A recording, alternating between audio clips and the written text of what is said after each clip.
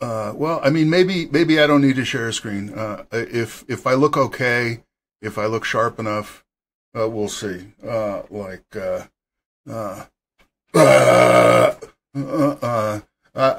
uh, the one thing I've learned in my life is big fonts. All right. So, what machines want, is a provocative title that I enjoyed quite a bit. I kept wanting to stick on a subtitle, something like, how bottom-up engineering will solve all our problems or something like that.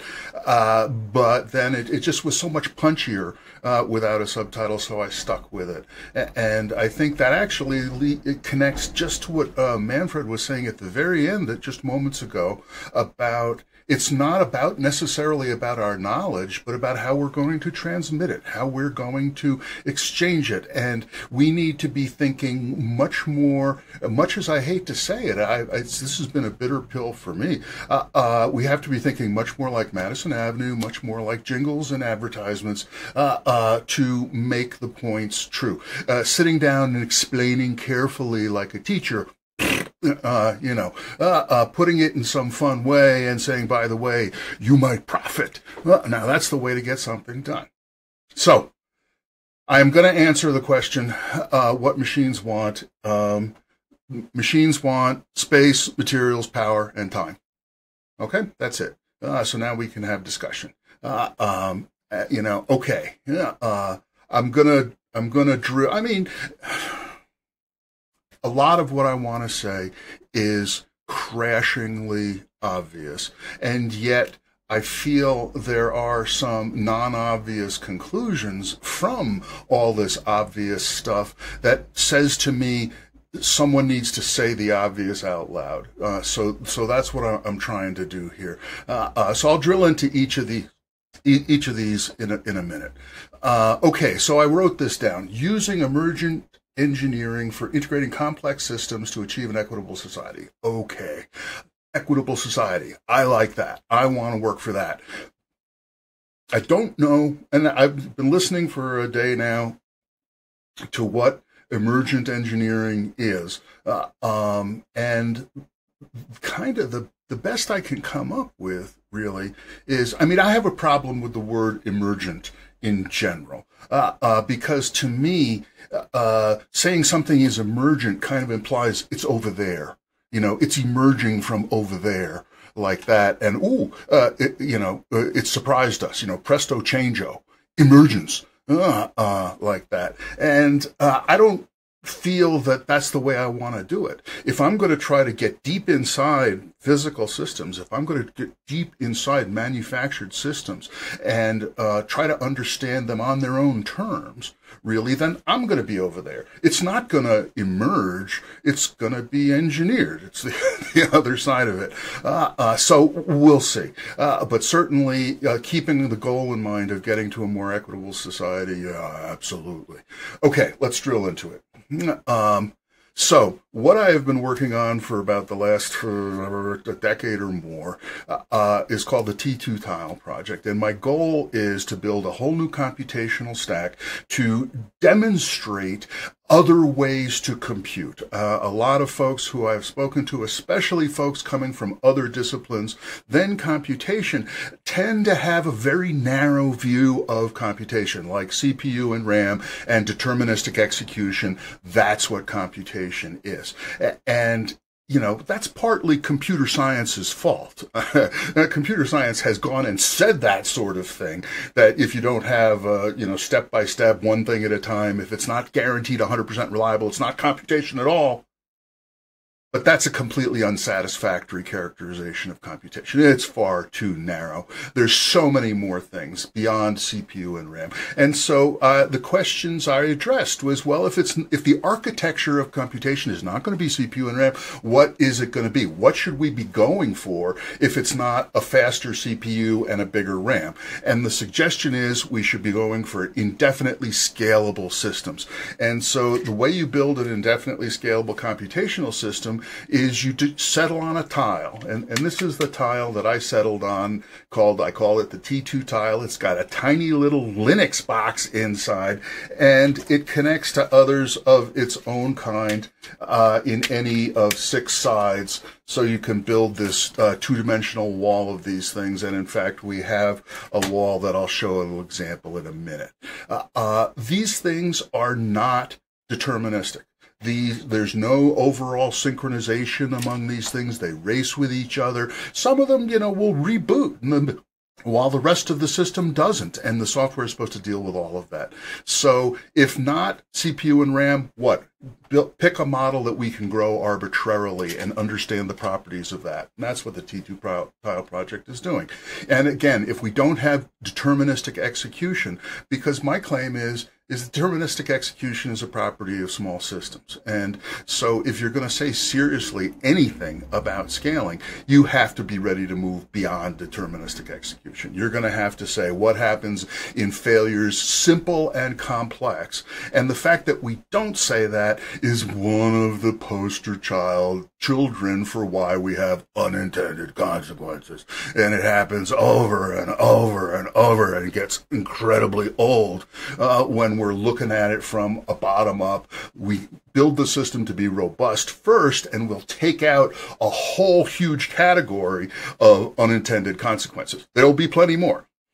If not top-down control, well, then what? And the answer I'm going to give is the idea of delegating agency, that we're going to say, a component of this system, you are going to get to take care of this little bit of space, this little bit of time, this little bit of energy. That's yours. Keep it clean, keep your desk clean, try to be ready, help out the neighbors if you can. And we're not going to worry about it anymore. That's how we're going to get past the idea of traditional engineering that's trying to control all the elements of the system. They're trying not to delegate any agency and hold it all at the top, which is, again, fine for small systems and a disaster for systems at scale. And so a lot of what's going on in our world is that we have these disastrous, stupid models that don't work at the scale we're applying them, and therefore they're getting exploited for money by people who get it, and the rest of us are getting the hoodwinks pulled over our eyes. And so what I want to do now, yikes, is show a little clip for a couple of minutes of the kinds of things we've been building over the years with the T2 tiles to get a little bit of the flavor. So, these tiles have no synchronization. So even to get them to do something like turn off, that requires all kinds of communication and scheduling. And you see in a second how this turns off. It doesn't go bloop. Everything is operating on its own. There's no strict step-by-step, and sometimes it doesn't. So we've got a cellular automata where the edge of the cellular automata is some kind of completely irregular shape, and in fact it may change while the computation is running. So this is called splits at the end of the universe. It's a particle that just goes until there's nothing there, and then it makes 2 of them, and off it goes. And over the years, started doing experiments trying to build systems that would make small, structured, spatially structured systems. There's no absolute coordinates here. There's no 0, 0, 1, 2, none of that. And yet we start to build these things. And so the idea of doing these plates, little 2D things, is let's make a finite synchronization zone, a little zone that we're going to say here we have a XY coordinate within the plate, but not between the plates. And then we can have these things go. So now we actually have sort of a developmental program, make the right eye, make the mouth, make the left eye, which is kind of a stupid way to do it, but what the hell, and so on. Now, I'm including this one. This is another version of splits at the end of the universe that we saw a minute ago. It's a color one, but this happens. And this is a serious bug in the event processing engine that's running under this thing. This is, I learned of it. And what amazes me, and this goes on for a long time, is that the system actually recovered from it, even though the individual cells were crashing all over the place and trying to restart. And now finally, sort of to wrap up, taking the idea of, again, a local coordinate space, and in this case, it's a diamond, so it's like Manhattan distance of a circle, and develop ways for them to move and sense until I could make this. I could make a, I want to say, living cell. It's got a cell membrane. It's got these kind of like cilia that serve to give sensors so that the cell can get earlier warning about when it's running into something, because it takes a long time for the information to get from the edge to the center, and that's where it has to make the decision on which way to go. And now we've got these things. This is actually a program for a two-cell creature that forms a forward slash made out of two cells, and additionally, yeah, and you can see them, you can see it forming there, as well as spinning off an extra cell so that eventually it'll fill the space with forward slashes if all goes well. And none of this happens the same way every time. Getting this to happen, it was a big deal. It's not easy. And the last thing that we're doing this year is using the T2 tile matrix as a controller for a simulated vehicle. So here it's assigned the job of getting rid of all the yellow balls, and it does that with great exuberance. That's it. Okay, great. So,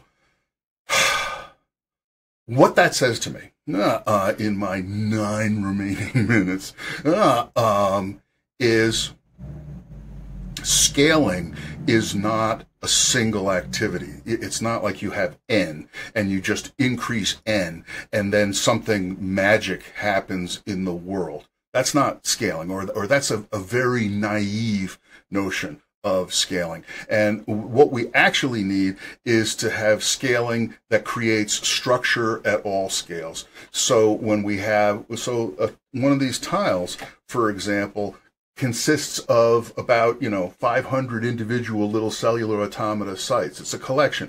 Each cellular automata site consists of 96 bits. Each tile connects to 6 other tiles, and so forth.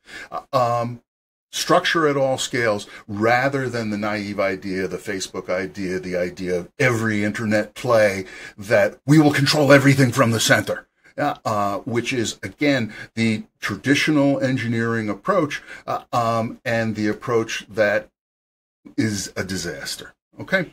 All right. So, quickly, machines want space, material, power, and time. Machines want space. What does that mean to me? Well, for one thing, it means a machine would rather be, like compact. It would rather actually, fit all inside a square yard or a cubic yard or something like that, a sewing machine in a box, rather than have a piece here, a piece there, a piece all over the place, and so on. Machines want space. So, mise en place, right? That the way a machine is happy when everything it needs is right where it is, close by, so everything can be grabbed and so forth. The deep, deep point is the first one. Machines want a stake in the universe. Machines have to exist. That's their purpose. They can't do anything if they're just an idea. They can't do anything if they're just words. The words have to be executed by something, and that something has to exist in the physical universe. And so we are these weird programmable machines. People are programmable machines. That seems pretty unarguable to me. There's many ways that we can look at people, but one of them is, on the one hand, we've got this meat, and on the other hand, we've got all this language that can change our behavior.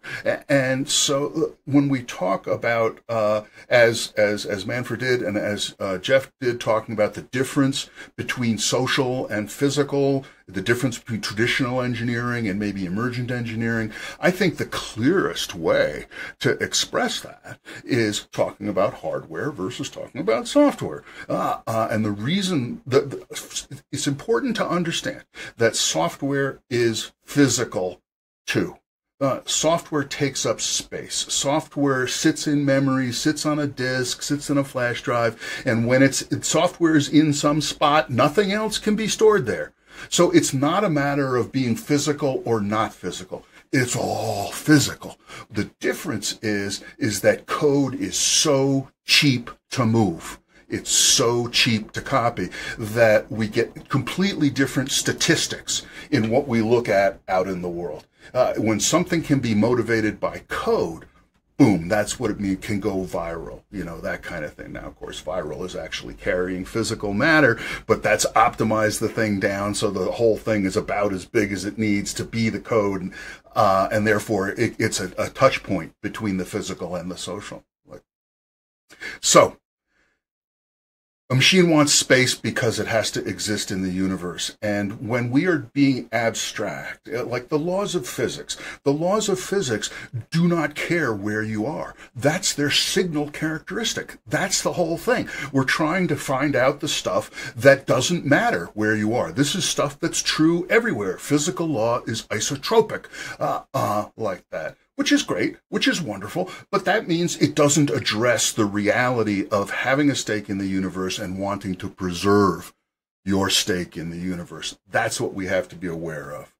So, machines want materials. Now, material is not the same as matter, and this is what Nicholas was talking about yesterday, about blueprints. Because a material is matter plus code. It's matter plus warranty, matter plus a name, matter plus implicit fitness for purpose, whatever it is. And in fact, building machinery based on a blueprint, which is based on a program, a blueprint is a program, all machines are this parallel walk of physical stuff and code stuff. And if the material, and just as he talked about, we have to melt the aluminum all the way down to bare aluminum and cast it back up again so that we can make a sheet that will pass for aluminum new. And the question yesterday was, is there a way that we could reuse at higher level? And the answer is sure. If we had structure at a higher level. For example, if we built everything out of Legos, then we could just break them down into Legos and then build them back up. We don't have to go all the way down to plastic, to butering, and so on. Okay. Machines want power. Okay. The important point is that, machines require a source of power because machines do actual work. Even if that actual work is just lighting up an LED or pushing one bit through a wire or whatever it happens to be, that's still work in the physical sense. It still takes energy. And so we have to have that all hooked up. Machine won't run without power. Machines want time. That's the fourth and final thing that a machine wants. And it wants time because it takes time to do all of this stuff. It takes time to do construction. It takes time to do operation and so forth. Okay, I'm almost out of time. Now, as a second order effect, after we've understood, machines want space and time, they want materials and power, what machines also want, machines want work. Machines want profit, they want stability, and they want allies. This is pretty clear, right? Because how is a machine going to stay in the world if it's not turning a profit? How is it going to pay for its, oil jobs and so on and so forth? And machines need to connect to other machines. That's how we get compositionality. That's how we build bigger machines out of smaller machines. We make contracts. We make allies. And just like a contract, literal East Coast code, the code of the legal system describing the obligations of a contract, there's exactly the same sort of thing going on where there's a physical relationship about I give you money and you give me aluminum, and then there's a contractual relationship that goes with them, and both of that is necessary for the system to turn the crank and for it to all work and produce a new machine, whatever it's supposed to do, like that. So that's how we're going to scale up. We're going to build machines that want to have local agency. They have space that they control. I have this space right here. This is all mine. I will defend that. if you try to get in here. And in fact, what Chris was talking about the deliberative democracy stuff, what's different about actually gathering in a room and having quiet discussions versus, being here like I am on the internet? And, one difference is in one case you're in punching distance, and the other case you're not. And that is just another example of the primacy of space.